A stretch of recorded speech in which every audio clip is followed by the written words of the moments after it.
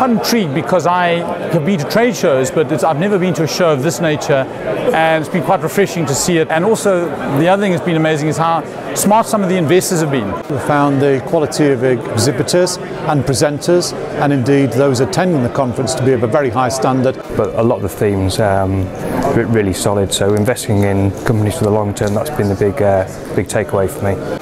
There have been representatives from a number of companies, CEOs and other directors of companies, and it's been really interesting to talk to them, and it's been the opportunity to question them and to hopefully gain an insight into what they do and how they do it and what they expect of themselves for the future.